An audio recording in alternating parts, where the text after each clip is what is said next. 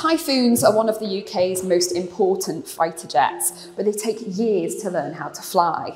We're going to see how they're training pilots on an advanced simulator.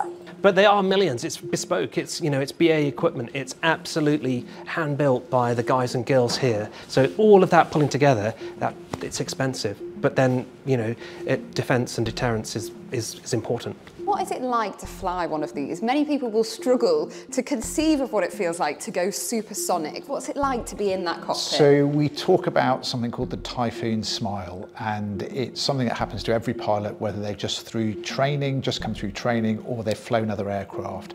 And they come to an aircraft that is like a Formula One car on steroids. It's a fantastic piece of equipment, and it really makes the difference. And it's changed the nature of the Royal Air Force. Young pilots all want to fly this. And when you watch one at an air show, there's nobody who is disappointed. Everybody goes, wow, that was amazing.